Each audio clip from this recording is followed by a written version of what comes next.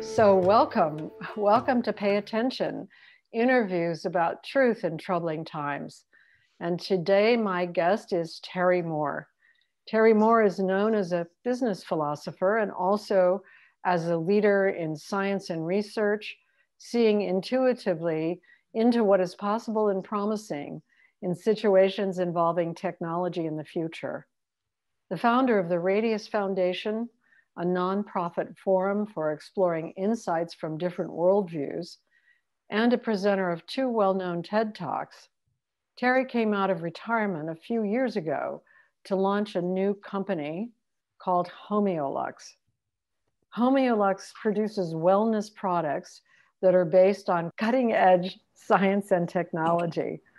The products that I'll be talking with him about today are designed to battle cognitive decline and cognitive impairment. And they have a personal meaning to Terri. They're part of his response to his wife's Alzheimer's diagnosis. Terri's also a lifelong spiritual practitioner, and he's my personal friend and colleague. And to put a finer point on it, we went to college together and became friends then. In some ways, our life stories have developed along similar lines, involving not only our spiritual practices, but also Alzheimer's disease that deeply touched my own life, in that my husband was diagnosed with early onset Alzheimer's and died from that disease in 2014. And so I witnessed his decline from being a healthy man in his mid-50s to being gradually erased in his functioning until he was infant-like at his death at age 66. And so I'm personally interested in the work that Terri is doing now on gamma light therapy, and really happy to be talking with him about that work today. So welcome, Terri. Thank you, Polly. I'm very pleased to be here, and I greatly appreciate your interest in my story and what it is that I'm up to. But I would like to dilate a little on part of our story. Polly and I got to know each other because we were both part of an extraordinary undergraduate program where we went to college at Ohio University.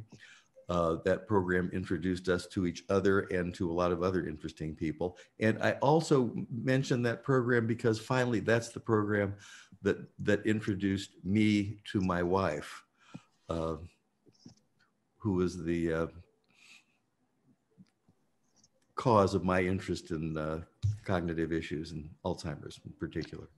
Yes, and so even though I didn't know Lynn back then, I know her now, and I knew her stories through the Ohio Fellows. And so, yes, that was a wonderful, wonderful experience in undergraduate school, and has been really through both of our lives a kind of thread that has sort of brought a lot of things together and made a lot of things possible.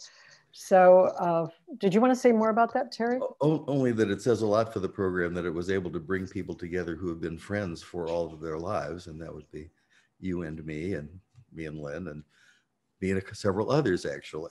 Yes, exactly. Yes. I mean, I think that there was something about the ways that we were identified and related to each other as college students that actually was predictive of something. I don't know what it was predictive of, but it certainly has meant that several of us have had friendships that have gone through our adult lives. So, so that's kind of a good segue into talking about how your work with Homeolux got going. And particularly, I'd like to talk with you first about your experience of your wife, Lynn's decline, how that came about, how it affected your life and your family's life. Millions of people, of course, around the world are affected by neurodegenerative brain disease, and their families suffer as well. So I wonder if you could tell us your story about yes, Lynn. but let me amplify what you just said. Alzheimer's is the 6th leading cause of death in this country. There are 6 million sufferers. There are more people will die from Alzheimer's than breast cancer and prostate cancer combined. it is a national, it's a world epidemic. Yes, it is. And you know, something else that I would say about death from Alzheimer's, having seen my husband go through the full arc of early onset Alzheimer's, is that you know, in the experience that he had, it involved a kind of a backwards erasure, so that he went back to childhood, toddlerhood, and then infancy. And I know that early onset Alzheimer's is different from other kinds of Alzheimer's diseases. But because he completed that whole arc of the disease, he died directly from Alzheimer's. So he died from the Alzheimer's in his brainstem. So it's a devastating disease when it goes through the entire brain structure.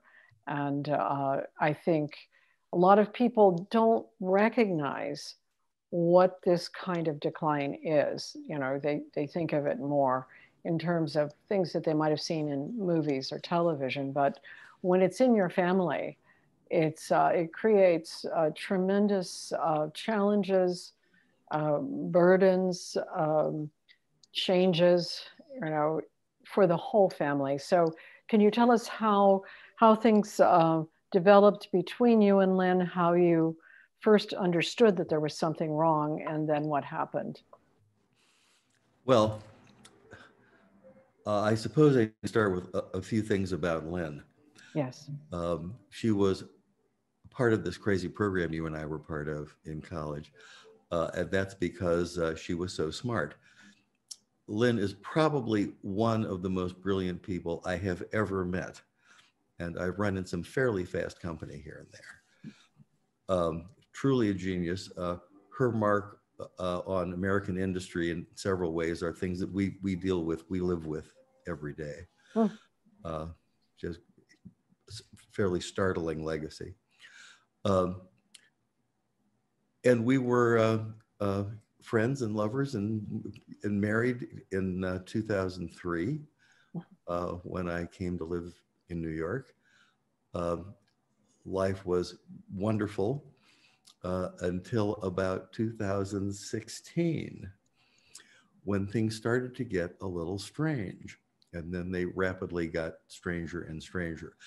Let me add that unlike early Alzheimer's, the pattern Lynn followed is, I am told, typical of people who are very, very smart, in that over time, they develop so many coping mechanisms for dealing with their deficits.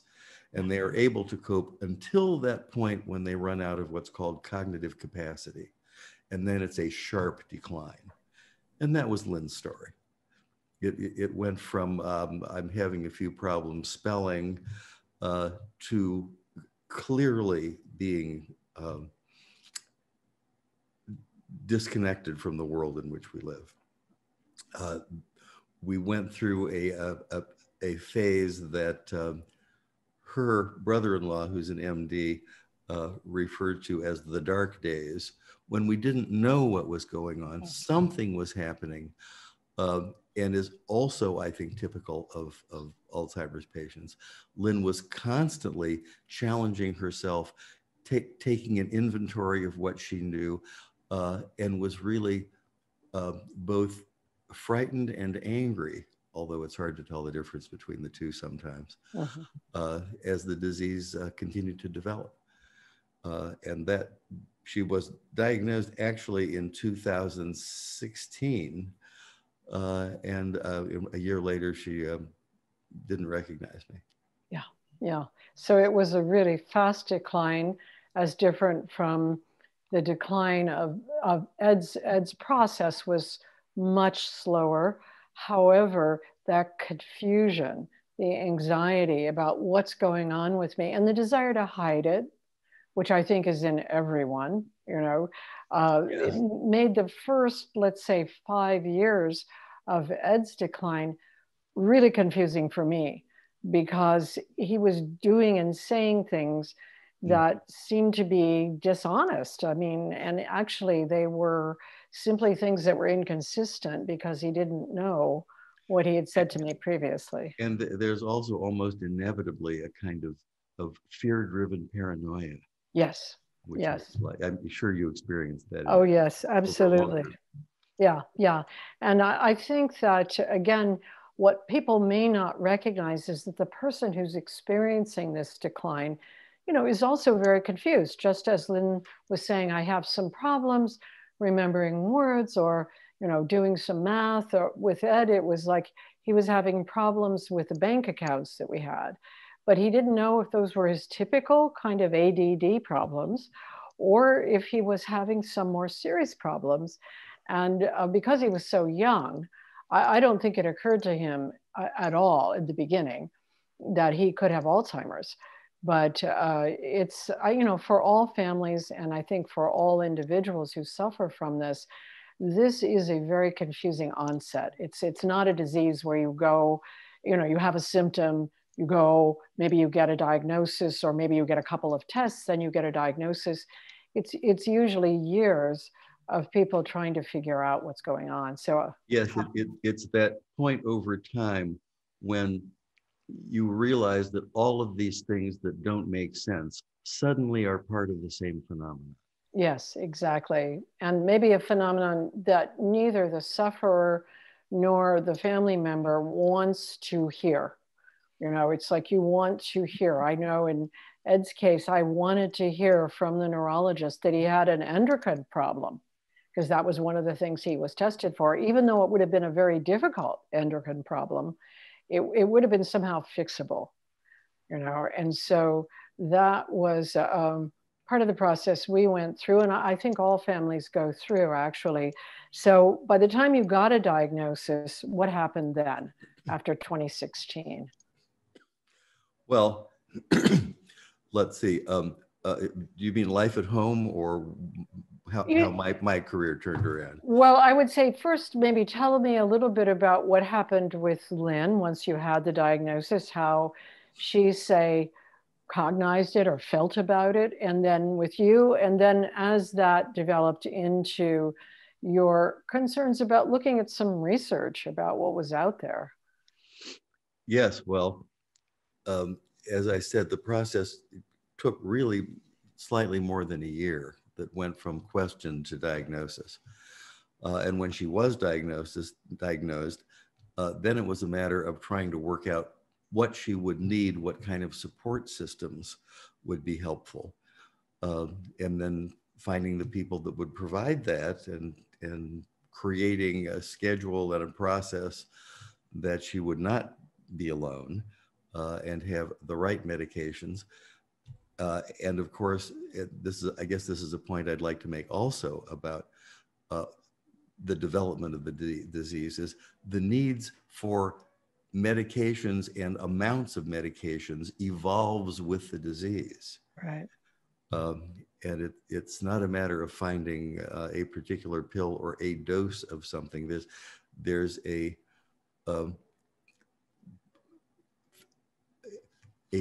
tread to be traversed, and on one side is agitation, and on the other side is incoherence and sleep. Sleep, right, sleepiness. And that balance changes over time, and so the medications must necessarily change as those do in order to be effective, in order to provide the best possible quality of life. So I don't know if you had this experience that I had. We had a wonderful neurologist at Dartmouth Hitchcock Hospital. And so Ed and I were being followed. I mean, when I say Ed and I went on every appointment with him because he wouldn't have been able to really go by himself at this point. But, when we would be talking with the neurologist before we had the diagnosis, saying, should we get into some controlled studies? Should he try this or try that? This neurologist said at the time, which would have been around 2009 when I was going through this, there's really nothing out there that I would recommend, which was a bit of a shock because I'd been reading things in the New York Times or the New Yorker, and my friends were sending me studies about vitamins or brain gym or this or that. And I thought, wrongly. I thought there's something out there that you can do, and the neurologist now was saying, no, there's really nothing I would recommend for him. And he said, I wouldn't put him in a controlled study because it's going to make him worse, essentially. Like it's not something that would suit him right now. And so then once we got the diagnosis, the neurologist said, I mean, this was I thought a little strange. He said, well, there's good news and there's bad news. Well, the bad news is here's your brain scan. Most of your cortex is gone. And he put up this brain scan, and it was really awful to look at it. And Ed certainly understood what he was looking at, knew it was his picture of his brain. And then the good news is you don't have to come here anymore. You don't have to see me anymore. Why? Because there's nothing I can do.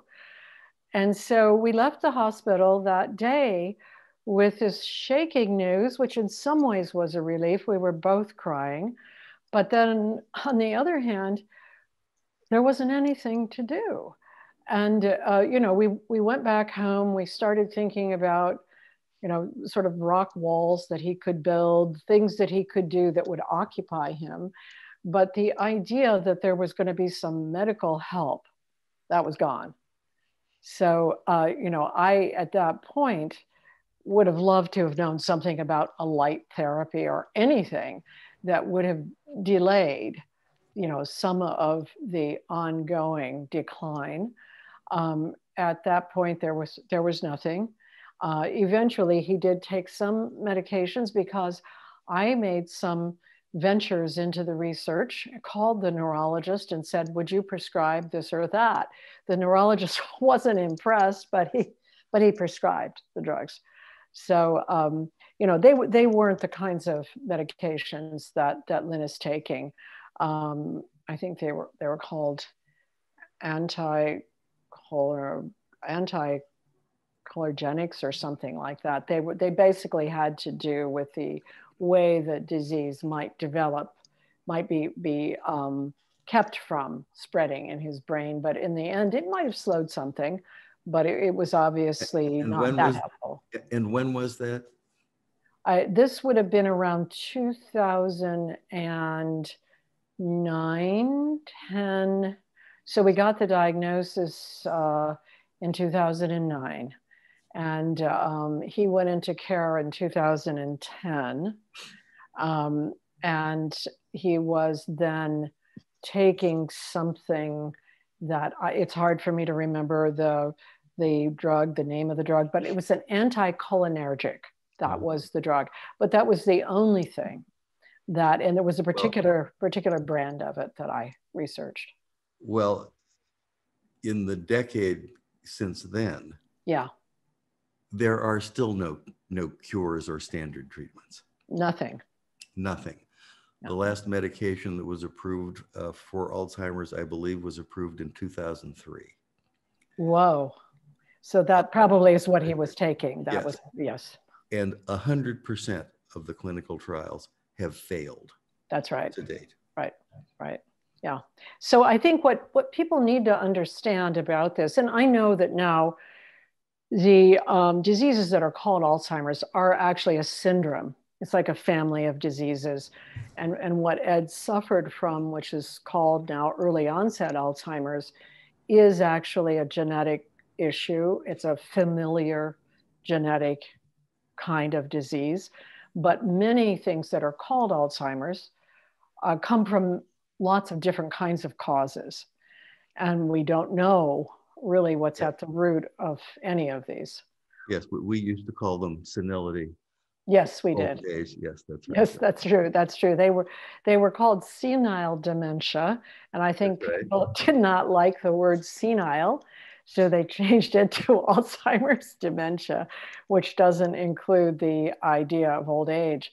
But I think it is remarkable that there's still nothing. And what I remembered about the theory also, what's the cause of this? Where there were theories about the amyloid plaque, and then there were theories about the hippocampus, and there were theories about genetic mutations or genetic difficulties. And let's hear it for tau tangles. The tau tangles were in there too. Well, the tau protein was a new idea, roughly, I think, in that period of time, because I started reading about it because, you know, again, when we were seeing our neurologist, I would read about these things and I would go in with my papers and ask him, and he would say, that's not going. And he was a little bit interested in the tau proteins and the studies that were going on, I think, in Great Britain at the time, I think, maybe Scotland, I'm not sure. But the thing that that still, when I get into conversations with people about Alzheimer's, that still really bothers me, is that that other people in the general public think they know something about the disease. You know, they think, isn't that always annoying? right. You know, because they say, oh, it's because you eat too much fat, or oh, it's because you're too sedentary, or oh, you can avoid it by reading a lot. I mean, these things are not true. That's right. And there are so many, you know, polyvalent factors that combine to produce these causes, and genetics is one of them. But the fact that, for example, your mother had Alzheimer's does not really predict that you will have Alzheimer's. Yes, unless it's early onset. I mean, again, the neurologist made this clear because Ed's father had Alzheimer's, but the onset that we knew about was at the age of 72. Now, it is possible, because he was very taciturn, it's possible that there was an earlier onset, but it wasn't known about. And so, you know, the neurologist said right away, no, that's irrelevant. If your father was diagnosed at the age of 72, that's not relevant. So, you know, the thing that I think we're going to kind of, we're kind of, you know, entering into in our conversation is the recognition that there are a lot of symptoms, there's a lot of misery, there's a lot of suffering. There is very little on the side of treatments that have been helpful, that actually seem to relieve the symptoms and perhaps even affect the cause. Even though we don't know of any single cause, we know that plaque is at least a big symptom. And we know that also the tau proteins are related to symptoms. A deformed hippocampus may either be a cause or a symptom. It's not known. So all of these things are in the mix, but there doesn't seem to be anything out there that can really help. And I think, I don't know how you came upon the light therapy idea. How did that come about? Well, I'll tell you that story in just a moment, but let me respond to what you're saying right now. And that is that I have come to believe that there are a number of things one can do to prevent the onset of cognitive decline. And we can talk about that later. Or I could say a few words now. Say it now, because okay. There are many things one can do to be kind to one's brain. For example, living a heart-healthy lifestyle is also a brain-healthy lifestyle. Staying cognitively involved in activities is important. Getting exercise is important. Getting enough of the right kind of sleep is important. All of these things accrue to better brain health, which accrues to better cognitive health. So I think there's a world of things that can be done in the prevention side. But at the moment, there's little, if anything, that can be done to be an actual treatment or cure for Alzheimer's. And it may be the case that the things that you mentioned may or may not prevent various kinds of Alzheimer's disease, because what Ed had would not have been preventable. You know, it was a disease that was there genetically. It was going to unfold in a timely fashion. And so I think, again, not knowing what is causing these various kinds of cognitive decline, we don't really know what can prevent across the board. So people shouldn't blame themselves, you know, for some kind of decline. And Sure. yet, like any kind of health, it's better to engage in healthy habits than to engage in unhealthy habits. But it might not prevent cognitive decline, even if you do, heart healthy exercise and cognitive engagement. Yes, generally things that are good for the brain will be good for one's cognitive health. Right, and good for other things too. So, Yes, so, exactly. so once the disease sets on, once any kind of cognitive decline begins, this is where your product comes in. Well, let me tell you that story. Yes, please. When we received the devastating news that my wife was an Alzheimer's patient, I really threw myself into the research to see what was available and what was being done. And it was just an incredibly bleak landscape. There's a tremendous amount of time and money and attention being given to the problem of Alzheimer's disease because it's a worldwide epidemic. But that time and research has yielded virtually nothing in terms of actual clinical treatment. So I really threw myself into that world to see what was possible. And then during that time, I've always been a science person. I love science, and it's always been part of my life. During that time, I listened to, which I generally make a practice of listening to, the public radio program Radio Lab. It's their weekly science magazine. I generally find it interesting.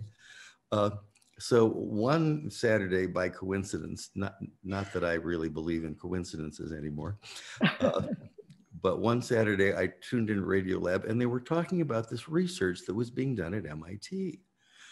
And what they had done there is they had taken a population of white mice that had been bred to have high levels of amyloid plaque in their brains. And they had exposed them to a light that flashed at one of the natural brain frequencies. There's a natural brain frequency called gamma. I think we've generally heard about alpha and theta, but there's also a gamma rhythm of the brain. This natural rhythm that's about 40 beats a second.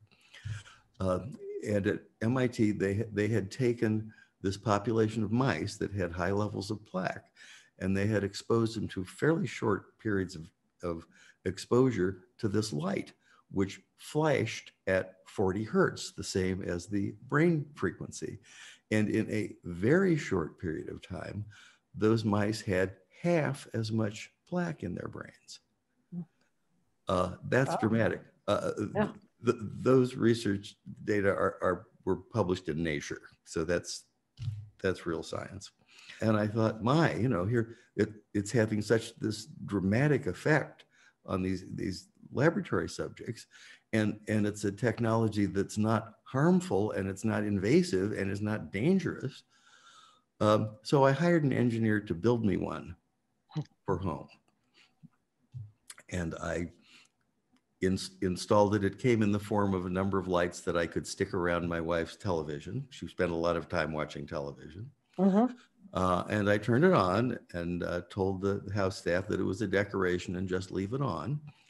And I went on a short trip and came back. And as soon as I got back, the senior caregiver said, Lynn seems to be a little bit better than when you left.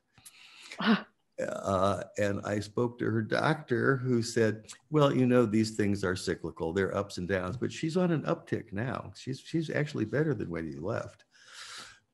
And at that point, I told them, and I told other people I know in the science and therapeutic and other communities I know, what my experience was and what I had done. And virtually everyone had the same response. And almost always in the same words. And the words were, can you get me one? So I figured it was my destiny to make this technology available. And I have come to be a really true believer in 40 hertz light. In fact, you may be able to see that it's on my desk right now. As you see it now that you mentioned it. Now that I mentioned it, because it's here all the time, I have come to think of 40 hertz light as something like a vitamin. Mm. The current theory is that by stimulating the brain with this natural brain frequency light, what happens is the microglial cells that clean up the brain that have somehow gone to sleep or gone offline in one's elder years wake back up and get back on the job and clean out the brain. And I think this is a particularly important phenomenon for a disease that may have started to appear 15 or 20 years before someone is symptomatic. Yes, yes, right.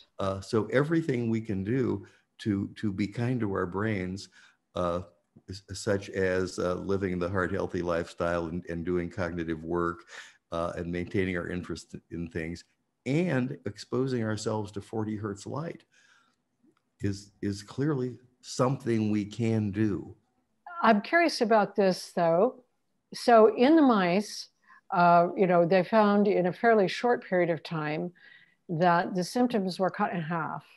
And so I wonder, the amount of plaque was cut. The amount of plaque was cut in half. Well, I'm going to call that a symptom because somebody I know who's done research on Alzheimer's says that the plaque is a symptom more than a cause. So that's his point of view, but he's a retired physician from Dartmouth, Hitchcock. So his lab was devoted to treatments for Alzheimer's and cancer. So he says that he thinks very clearly that the plaque is a symptom and not the cause. But whether it's a symptom or a cause, it does actually produce the killing of the neurons eventually. So I wondered in that first round of studies, they got good results on white mice. Do you know where this, how the studies have developed over the years? And also the other question is, do they get results like that on humans? Yeah, very good question. And I don't want to speak for them, but I think the answer is nobody really knows at this point, not from the point of view of laboratory science. Last I heard, of course, they, as much as everybody, have been impacted by the pandemic. Right. But I had heard they were recruiting for level 1 trials. Okay. So, I mean, in the future, they may have all of the answers. Yeah. But there's so many people who are in my position who just don't have time. Yes, exactly. Your position and your age. Yeah, exactly. But eventually, it may be a curable disease. But I have the problem right now. So the question is, what can I do right now? Here's something that's hopeful that one actually can do right now. So in your own life and with Lynn, I want to go into a little bit more about the gamma light itself and also about light therapies, because people are into infrared light therapy, they're into other kinds of lights. But what do you see with Lynn? What have you seen in your own experience? I mean, I don't know if you have seen any changes in your own cognitive functioning that you can track, or you can say, subjectively, it seems to me like this has happened to me. What do you think? Well, subjectively, I'm not at this juncture concerned about my cognitive health.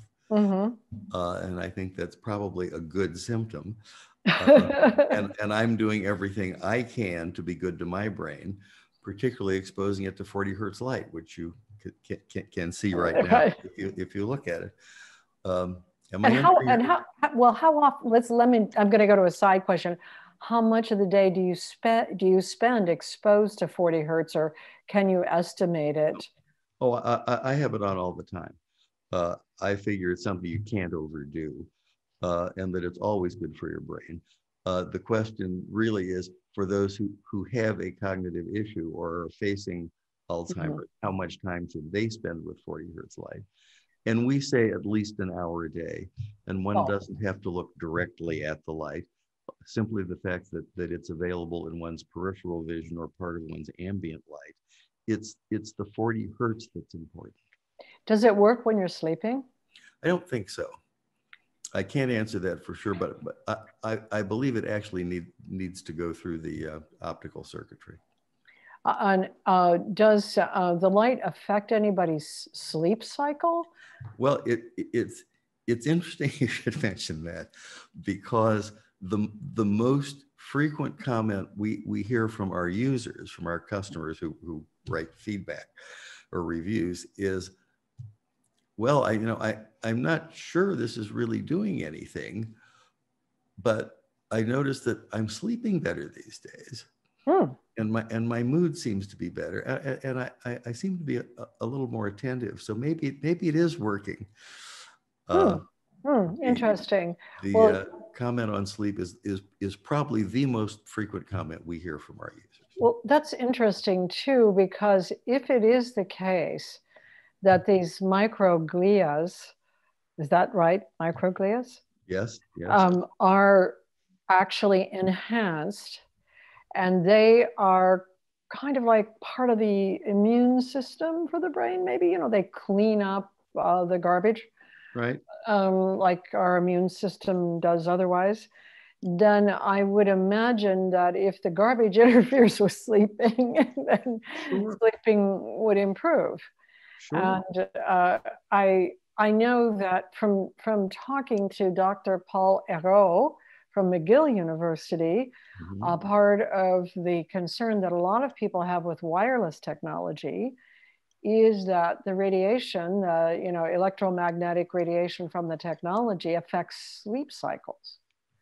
And so who knows, but if this improves sleep, it's just sort of interesting to think that there might be something to offset certain kinds of effects on the brain that might be going on as a result of some of our technologies. Well, we know that sleep is important, that various parts of sleep are particularly important. Yes. I'm not quite sure how 40 hertz affects a particular phase of sleep. But again, the thing we have most often heard from our users is, I'm sleeping better. It's interesting. And you? Are you sleeping better? I'm sleeping better. Okay. Okay. So, well, thank you. Yes. Okay. Thank you. So with Lynn, then let's go back to her and her symptoms and what you know about people that have already been diagnosed with Alzheimer's and the gamma light therapy. How does that seem to be going? And I recognize that you're saying that clinical studies aren't complete and we're not trying to be scientists. We're actually just sort of trying to talk about what seems promising, right? Right. Well, since we're talking about anecdotal evidence here, one of my favorite episodes was when Lynn's doctor visited her here. This particular visit was about 1.5 years ago. And I have gotten to know him over the years. And I said to him, when I asked the question, how long did you think Lynn had to live? You said you thought about 2 years. That's 3.5 years ago. He said, yes, she's been remarkably stable. And I said, yes, remarkably stable. I credit the gamma lights. He said, I cannot disagree. And then he asked me for a business card. But yes, that's one of my favorites. And we do get reviews from customers who say things like, Dad used my name for the first time in a year. One of Lynn's caregivers some time ago said that in 25 years of working in this industry, that he had never seen as much language recovery as she had experienced. Wow. That was his statement. Now, Lynn still is largely, if not completely, incoherent, but she does speak, and sometimes she speaks full syntactical sentences. Mm-hmm. And of course, that's all I can say. So expressive speech also, may or may not interact with cognition. Yes. So people can have aphasia, they can have difficulties with expressive speech and still actually know clearly what's going on. The last time I saw Lynn, I would say, she didn't recognize me. She never knew me well anyway, but she did focus on me. I mean, she didn't ignore my presence in front of her face. So I don't know if you've seen any changes on that cognitive side that might not be expressive. It's completely unpredictable. Some days she does not know I'm in the room. Some days she clearly lights up when I appear. Yeah. But let me also add that clearly the high point of Lynn's week is music therapy. Yeah. It was Ed's too, I have to say. Yes. When she's obviously energized and happy. Yeah. And that's of course is thrilling to see. Yes, it is. And you've probably read Your Brain on Music or Oliver Sacks' book on musicophilia, that those were things that were out, when Ed was in care. And so I actually hired somebody to play music and to sing at the care center, and then also a music therapist to come in and work with a group of people. And the thing that was so remarkable about that is that through Ed's decline, when he really wasn't speaking much, he could still sing, and he could sing in French. I mean, he could sing in, he could remember lyrics and sing. That's wonderful. Well, I think it's also sort of typical, and who knows why. I mean, there is something about music. In fact, I learned from the music therapist that if she would sing to people, what is your name? They would sing their name, but if she asked them, what is your name? They wouldn't know it. So, who knows what that is, but it sounds like light and music. Might be. I must give that a try. Thank you. Yeah. Well, that's interesting. This is why groups of caregivers are so important. Yes, that's right, because you actually find out lots of things by just chatting. So let's talk a little bit about gamma light therapy, and then light therapies in general, and then why you decided on the particular products that you decided about. And then I do want to talk with you also about people using the light, using your light. So, because of course the things you told me about brain health didn't really have to do with gamma light therapy. They had to do with other things. But let's start with light therapy in general, gamma light therapy. I don't know if you know much about the infrared light, or if you have interest in lights. Yes, I'm interested in light in any number of directions. I don't know much about other light therapies. I know that there is infrared therapy. There's shortwave infrared and longwave infrared therapy. Those apparently are different things. Sure, I mean, light's important. Yes, light is important. It is important, and it's really seems to be sort of all around us all the time. But so the way that the gamma light affects the brain is by attuning with a natural cycle. Well, yes, there's this natural brain frequency called gamma, which is 40 cycles a second, 40 hertz. And that frequency is correlated with attention and memory and recall. So if you can persuade the brain to work at that frequency, you will presumably get better attention, better recall, better cognition. It's what the brain wants to do anyway, one might say. And if it didn't have all that plaque or all those tangles clogging up the synapses, it would be doing that. So what about, I'm just going to ask you a few questions that come to my mind. Using this kind of light with children in classrooms and so on, because we have these problems that are called ADD, attention deficit disorder, or, that sort of hyperactivity attention disorder.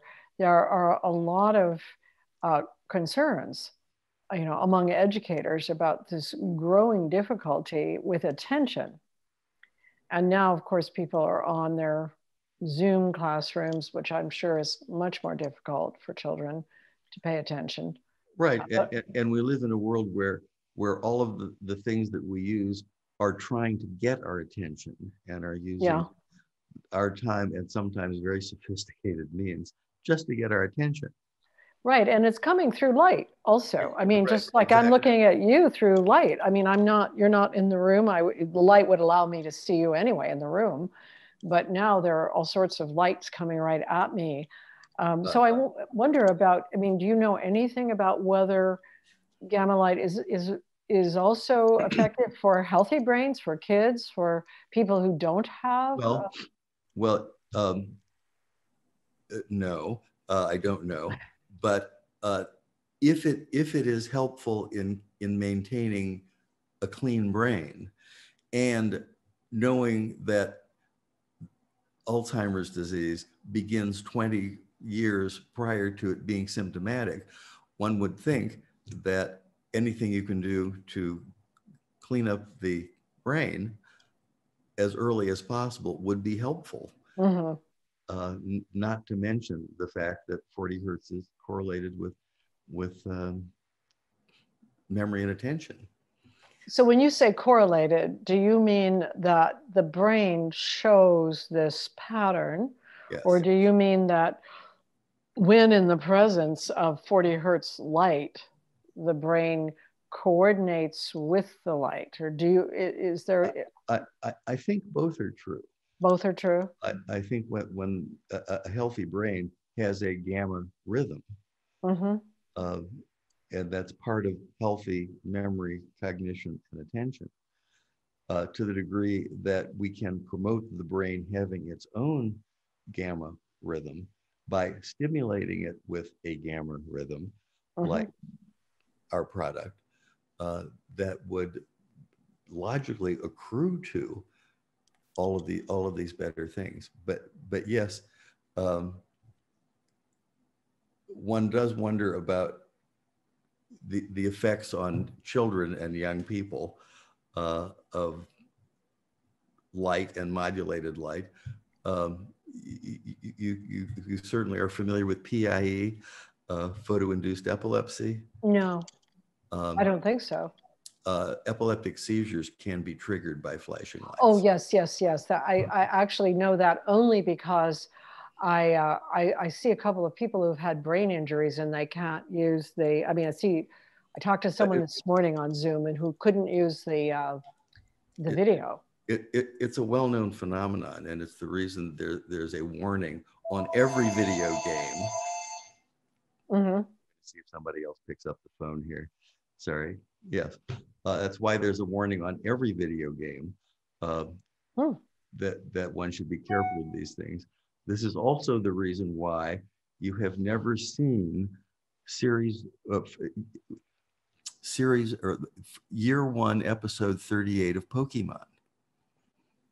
Well, tell me more. I haven't seen Pokemon at all, but tell me what. Well, that's because in episode 38 of the first season, at some point when good confronted evil, it did so against a flashing background of blue and red, and it flashed at 14 hertz. And before the program was over, many children had been admitted to emergency rooms. Wow. I don't know. I did not know about that. That's very interesting. Yes, but that's down in a lower frequency. Yeah. That happens at hertz, and this phenomena of photoinduced epilepsy is generally associated with frequencies below 20 hertz, and we're up at 40. Nevertheless, it's something to be aware of. Mm-hmm. Well, I mean, it seems like there's some kind of logic in all of this that would say something like this, that light frequency really affects brains. Yes, and how could it not? Yes, of course, but most of us don't think about that specifically when we think about brains. I mean, we might think about fish oil, but we don't think about light. So we don't, but we've come to think more about it. Look at seasonal affective disorder, which is now that's true. clearly Yeah. clearly clinical diagnosis. Yeah, and people here in Vermont sit around with lights, in the period of time we're in right now. Of course, Right. And this is real science and medicine, and it's light. Mm-hmm. It's light. Mm-hmm. So back to what you did and why you made what you made and why you were making what you're making. And so it's this one frequency of light, and you initially made it in a decorative way so that it looked like it was. That's part of our design philosophy. It has to be in a form that people will use. Mm-hmm. It has to be user-friendly. The controls have to be ergonomic. It must be at least acceptable in almost every decor, so that it doesn't look like a piece of medical equipment sitting out. Everything we can do to make it user-friendly, we do. One of the big advantages of our approach is that it doesn't require being attached to the patient. There are some light devices that require wearing goggles or a helmet, or sending a probe up one's nose. And as you know, doing those kinds of things with an Alzheimer's patient is very difficult, if not impossible. It's usually impossible, yes. Yeah. So we have a product that is not invasive, that's good looking and user friendly, and that was part of, and well priced. I mean, it's not an expensive device. It's $250.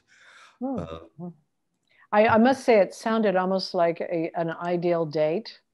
It's user-friendly, not expensive, not invasive, and attractive. I don't know. Well, yes, indeed.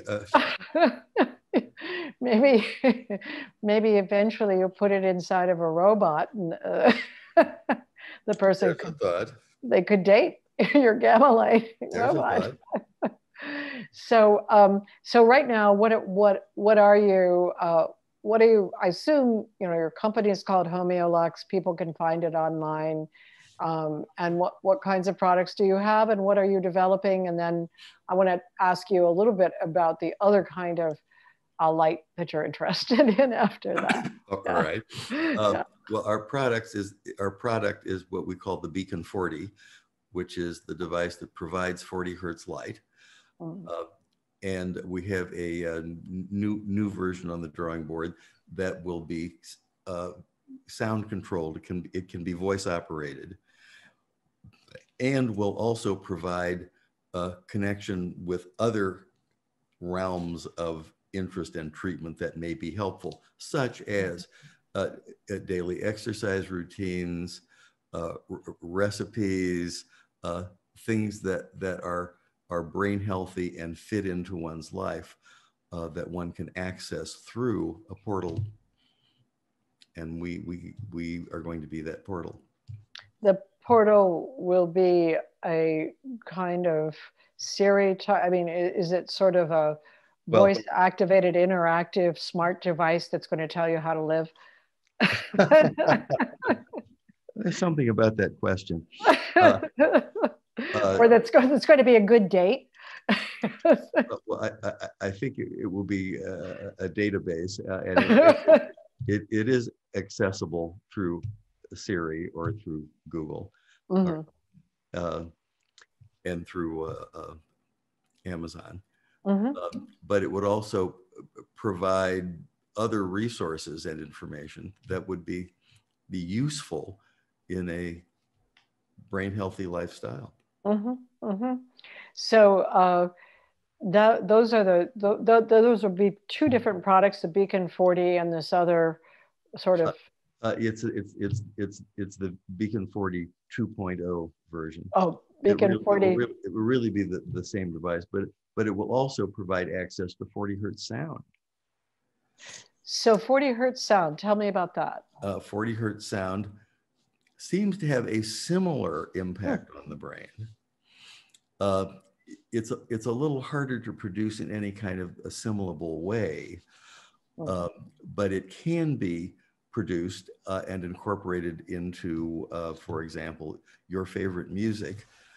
And that's one of the things that we're working with right now. We launched a camp at Burning Man this year where people could take their own favorite recorded music and include with it a 40 hertz audio signal. So that not only would you be able to enjoy listening to your favorite concert of any kind, but in the process, you would be exposing yourself to 40 hertz sound. And is that inaudible for most people? I mean, no, it's audible. In fact, I would say it needs to be audible, much as the 40 hertz light needs to be visible. Visible. So, but the 40 hertz light looking at you is subtle. And I must say, I did not pay attention to it until you drew my attention to it. Now I can, as soon as you drew my attention to it, of course, then I saw it constantly. With the sound, would it be similar, or is it audible enough that you have to blend it with your music? No, the sound is audible enough that you need to blend it with your music. But the reason we want to do this as part of our product is because we want to make sure that the 40 hertz light signal and the 40 hertz sound signal are perfectly synchronized. Mm-hmm. Because if they're not synchronized, then it's noise. Yeah. So that they need to be synchronized. And I think when they are, providing the combination of 40 hertz light and 40 hertz sound together will be even better. It's got to be good. Well, is there research on the sound? Yes, there is research on the sound too. And where has that been done, or what is it? Do you know? I can't quote you the specific citing or institution, but if you visit our website at Homeolux.com, we have many references to research there. Okay. So it's on your site. So on your website, I think that this is all sort of fascinating because there's no question that sound and light are very much a part of our everyday lives and affect us all the time. And I know that one of the big discoveries that I made in some of the meditation that I did was sound, which I've done quite a lot of, and particularly Shinzen Young's approach, is that when one has equanimity with sound, which means that you don't push and pull on the sound, then you really don't have this distinction between noise and sound or noise and music. And, John Cage was, I think, trying to experiment with some of that. So it's just interesting to think that, we're always being influenced by light and sound. But, there might be a way to be influenced in a really healthier way by it. Yes, that's right. And as you just said, it's part of our life, sound and light. And as you also just said, if we can keep from bringing our own baggage to the experience, it's really there for us. Yeah. And it affects us in ways that perhaps we are going to be coming to understand more as a medicine. I mean, I'm sure that in traditional cultures, there's a lot about light and sound affecting people. Yes. Of course there is. Yes. What we didn't know is that it wasn't just cultural, that it actually had a biodynamic effect. Yes, yes, yes. And now that we in the West, who are great believers in science, we like to have our particular stamp Yes, of that's right. belief That's right. on things that might have been known to be really effective for a very long time, but they didn't have our stamp of approval on them. So That's right. yeah, yeah. So Not our looking, state. yes, kind of looking at the image behind you, that's partly what brought that to mind. Is that there have been many cultures that have had really important influences on the brain that probably combined light and sound.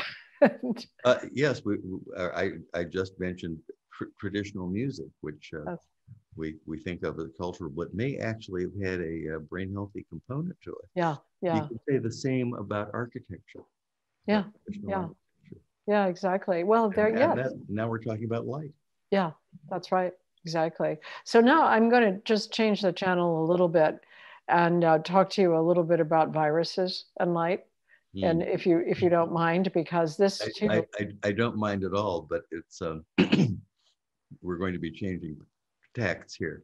we're Yeah. changing channels from, we're going to change the channel here now from cognitive decline and dementia and healthy brains, which we've covered so thoroughly that there's nothing more to say about that. Unless you have Well, something more to say. Do you have more to say about that uh, before? no, but I'd be happy to talk about this other phenomenon, which I'm truly interested in and excited about.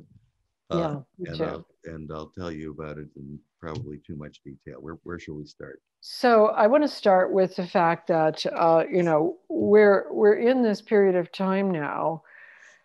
Oh my gosh, we've been in it for too long already, where we're afraid of a virus that is invisible, and a virus. This particular virus, SARS-CoV-2, I guess, is the virus, and the disease is COVID-19. A lot of people don't seem to know that there's the difference between the virus and the disease. But in any case, this particular disease and virus are preoccupying us and sort of have shut down our culture, our relationships, and lots of things. And the thing about any virus, which is similar to any cancer and a whole lot of other things that we get all jazzed up about, we can't see them, you know, and so we don't know if they're there or not until we've been affected by them. And because of that, with the COVID-19 disease, people have had to stay away from a lot of environments that they should be in for their business, for their schools, for their religions, and so on. And because they're afraid of infection in those Right. environments. This is all part of the equation. What does it mean to keep people safe? Yes. How safe do you want them? Uh, and whatever your answer is, it's going to have some concomitant in education and in mental health Yes. and in the economy. Yes, exactly.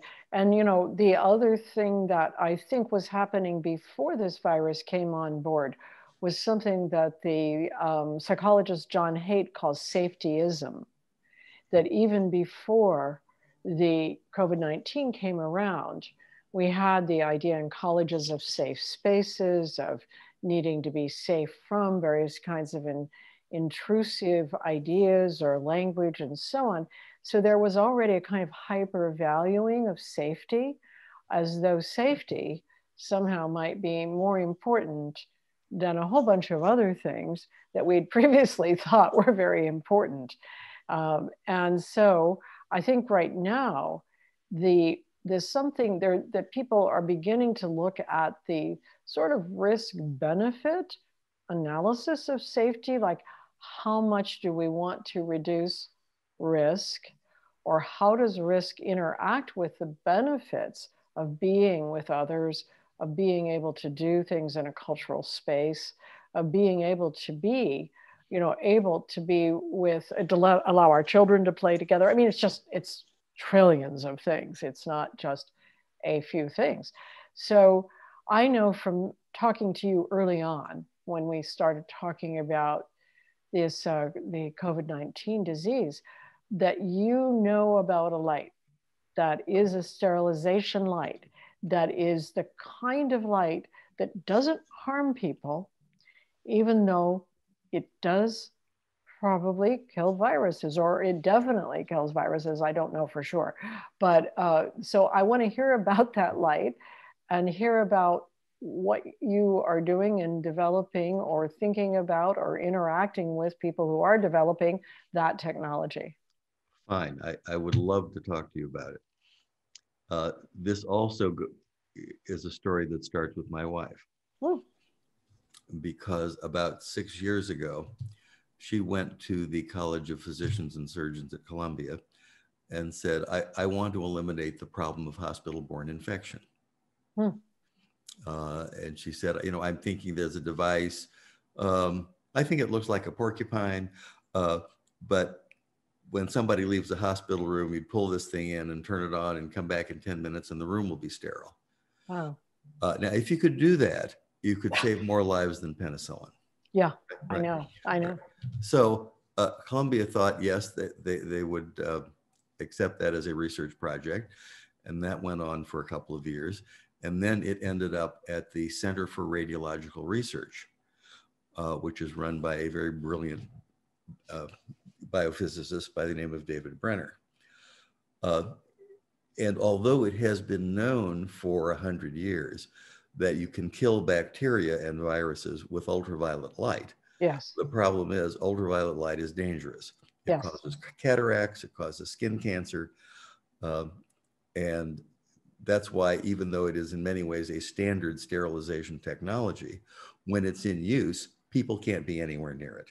Right. And that's the way it's used today.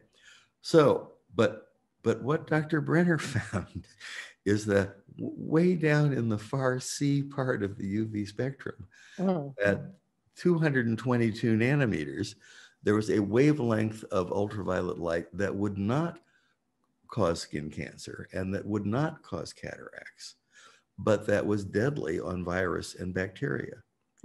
He later discovered that it would kill aerosolized bacteria and virus. Later discovered it would kill COVID, and recently that it would kill COVID-19. So here we have 222 nanometer light, which clearly will make the space between us all safe. Yeah. No more masks, no more worrying about the person that sneezed in the back row. So in order to make 222 nanometer light, the only way to do it was to create a light bulb and fill it with rare gases and put some electrodes and charge it to a certain value, and then it would give off 222 nanometer light mostly, but you have to wrap a filter around it to make sure that you're getting just the safe light. There's one company in Japan and I think one company in the US who are working with this technology. But the problem is that process is not inexpensive and it's not scalable. Yeah. And what we need is a way to produce 222 nanometer light that is inexpensive and scalable, because we don't need 10,000 of these. We need 10 million of these things. Right. So what it really needs is something like a solid state device, something like an LED that would produce that wavelength. Unfortunately, the physics says you can't do that. So tell me what at that when you say nanometer, so is there something in nature that produces that kind of light, or is it entirely manipulated light? Well, we don't get much UV light really because of our atmosphere, right? Other than B, which gives us suntans and skin cancer. But so the UV light that's in our atmosphere is not at that rate or speed.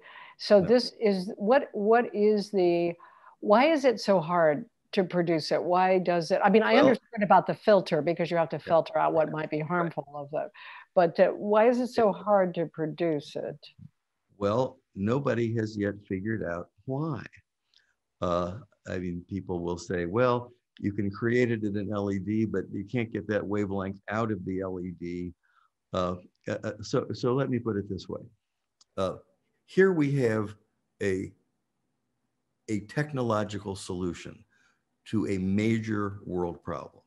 Right. When someone solves that problem, it will divide history into before and after.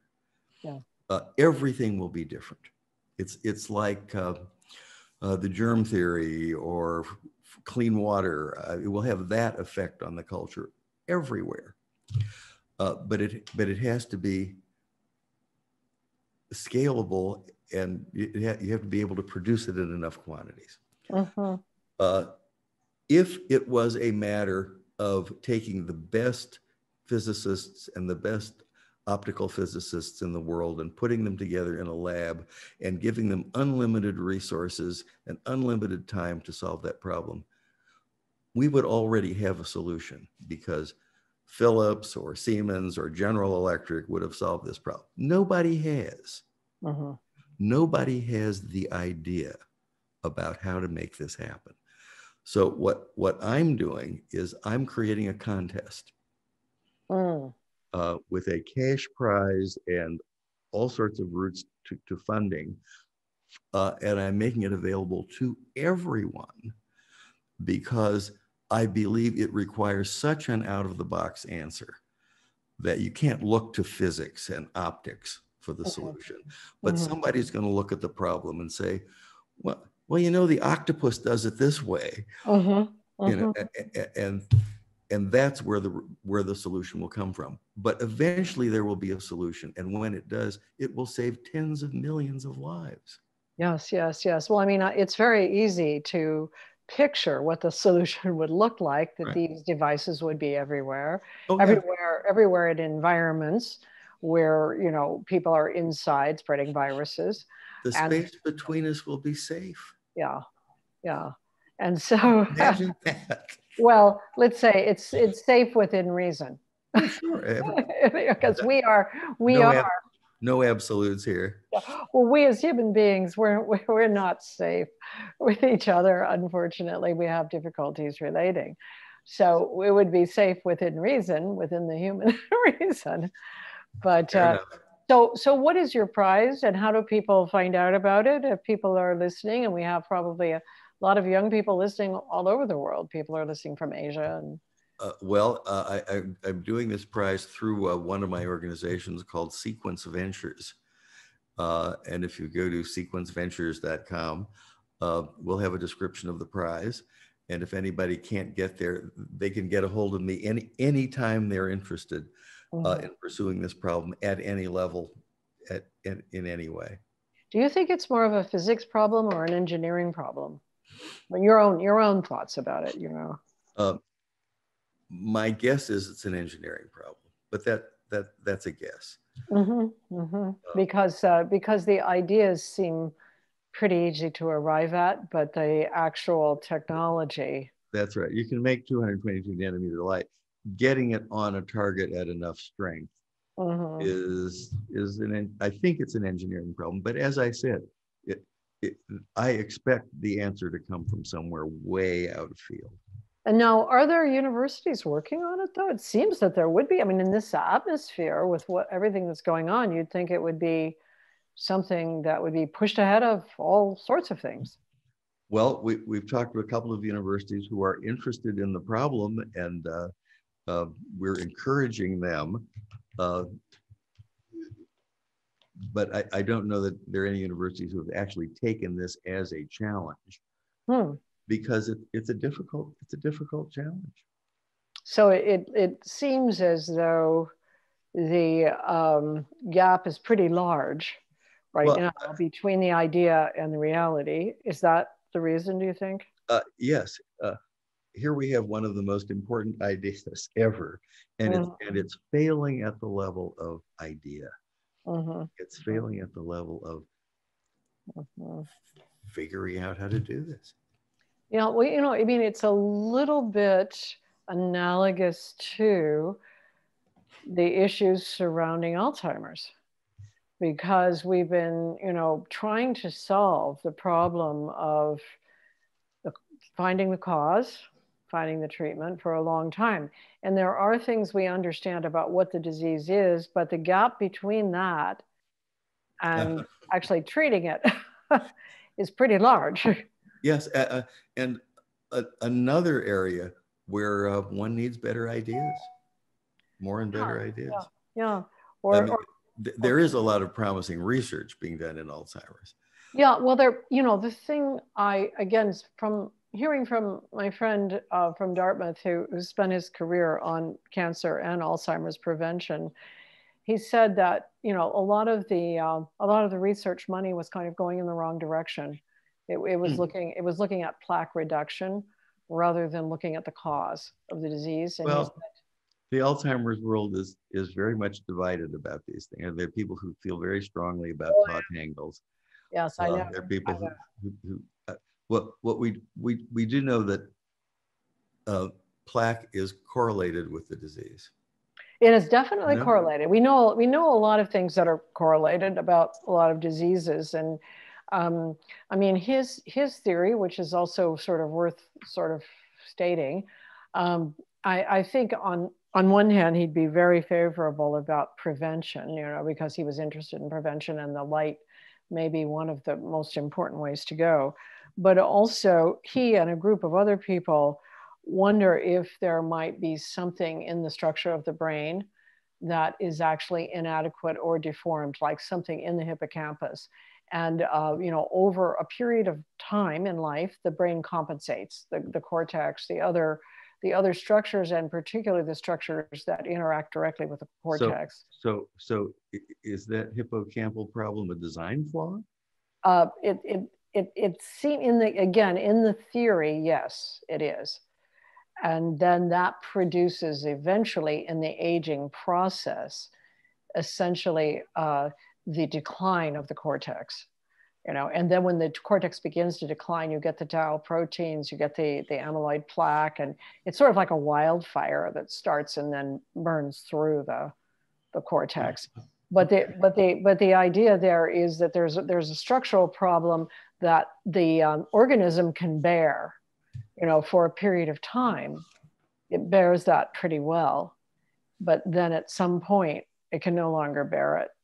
And that's like some other diseases as well, where there's a sort of a design factor, there's a flaw, and the organism bears it for a period of time, and then it starts to fail, and then you get symptoms, and the symptoms then can look like the cause. You see what I mean? Sure. But I think that, getting back to the, tell us what you call this light. I mean, I know you told me what Lynn called it, that kills the viruses. Yes.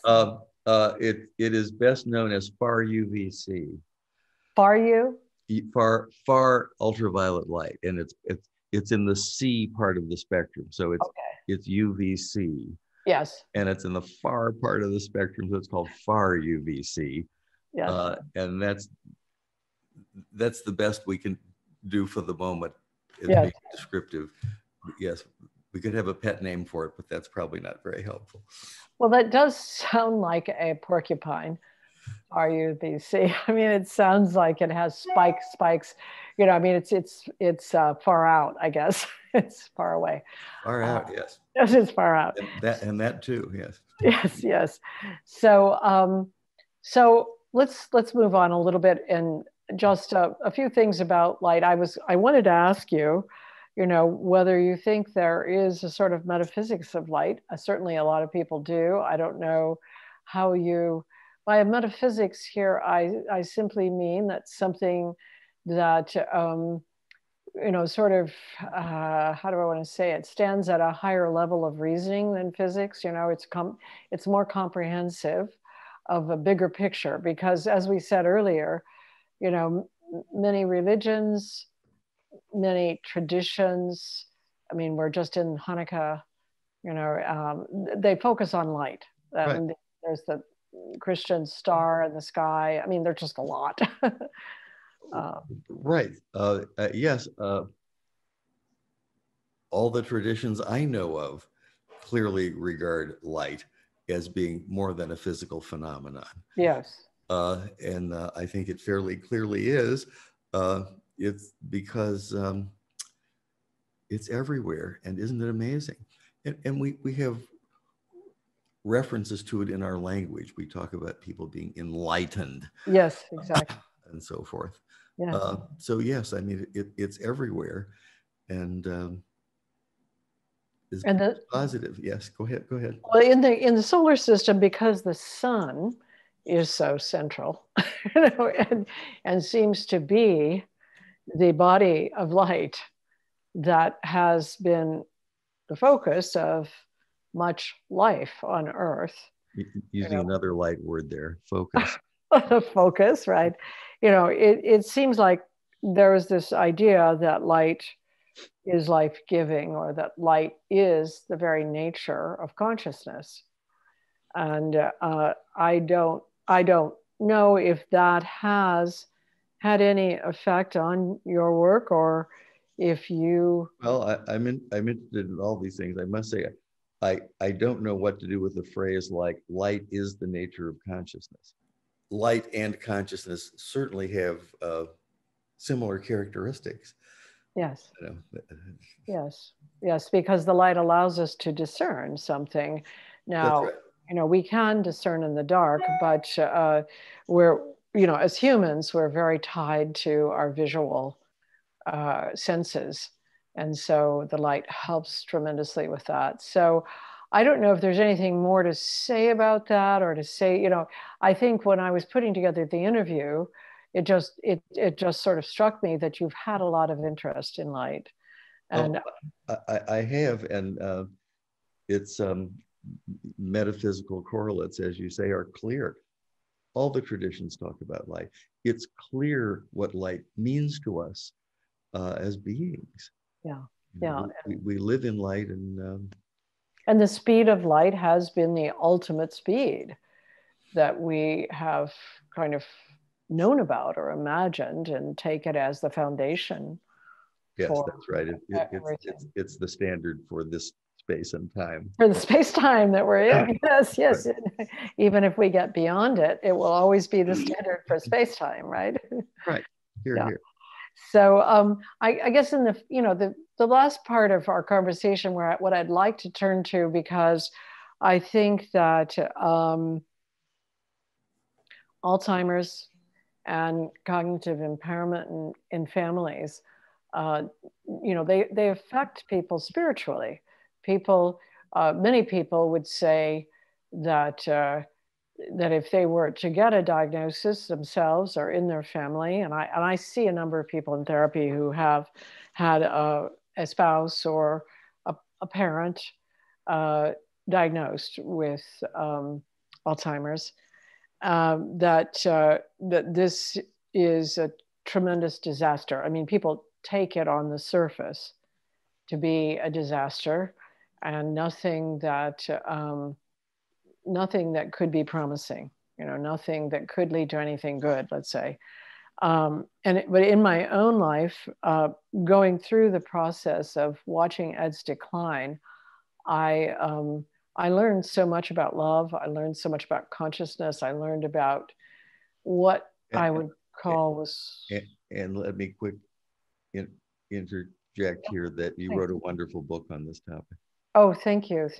Yes, The Present Heart is a memoir about this. Wonderful book. Thank you.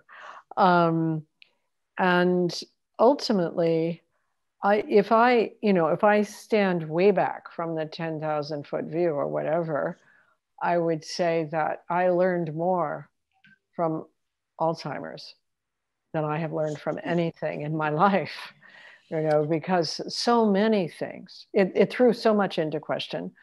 And I had to learn then, what was that question? Why did it throw things into question? What had I been counting on? And so I wonder, if you've had any kind of similar effect, or how you look at or how you understand your wife's disease, and from the 10,000-foot view, as a challenge or as a spiritual development or anything for you. Well, that's a deep and emotionally heavy question.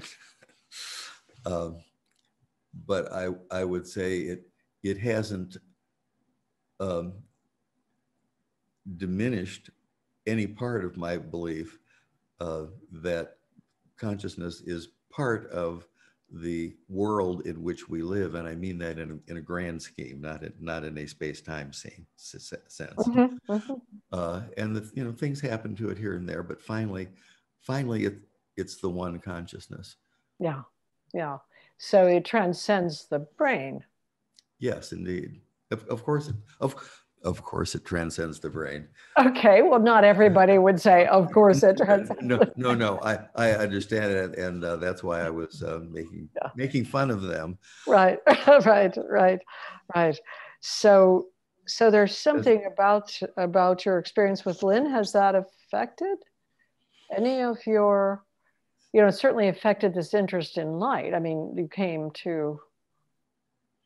Well, I mean, it affirms the belief, the observation that life is full of experiences. Some are positive, some are negative. They all come and go. Yeah, exactly. The thing that doesn't come and go is consciousness. Is awareness, yes. Is awareness, exactly. That's right. It's there before these phenomena arise, and it will be there if they didn't arise. That's right, right. So I suppose that maybe the most important part of that was the way you answered the question about the brain. So, what, can you remind me? that you're very clear that consciousness does not rely on the brain. Oh, no. Right.